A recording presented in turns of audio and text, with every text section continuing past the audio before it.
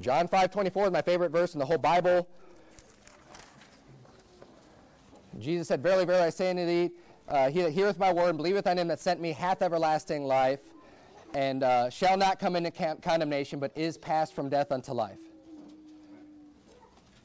No word of baptism there, but it gives us that clear, hey, if you believe, you have everlasting life. You have eternal life. You will not be condemned. In the future, you shall not be condemned. You're not going to go to hell. You've already passed from death unto life. Past, present, future, you're saved.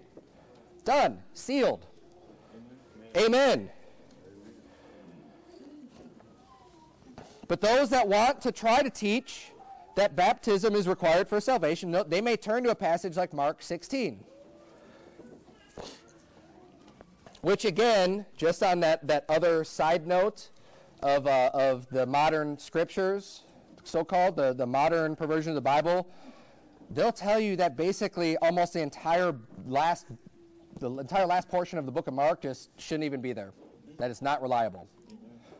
But then they're going to turn to this passage to try to prove that you need to be baptized, right? They pick and choose. When is it convenient to have this as part of the Bible, when is it not? But look at verse number 15. Powerful passage. And he said unto them, go ye into all the world and preach the gospel to every creature. Amen. Verse 16. He that believeth and is baptized shall be saved, but he that believeth not shall be damned. Amen. Okay, that's a very true verse, a very true statement. The problem is that people want to butcher this and change this into meaning something that it doesn't, when it's simply a true statement. And part of this has to do with just understanding logic and reasoning and just understanding how things make sense and just kind of using reasoning to understand what this says and what it does not say.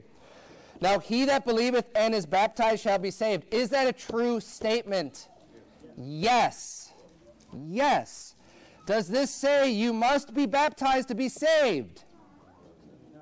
It does not say that. It just says a person that believeth and is baptized. Well, wait, I believe and I'm baptized. So I'm saved, right? Yes, I'm saved. He that believeth and is baptized shall be saved. Here's the logic part of this. If you have a true statement, because elsewhere in the Bible you have, he that believeth shall be saved. As I just quoted from John chapter 5, verse 24. And many verses where it's just believe. The believing is what's saved. You could add anything after that, and it's still a true statement, and it's not misleading, and I'll get to that in just a second. It's not misleading at all when you just read this. Hey, he that believes and is baptized shall be saved. He that believes and goes to church shall be saved. He that believes and prays to God shall be saved. He that believes and stands on their head shall be saved.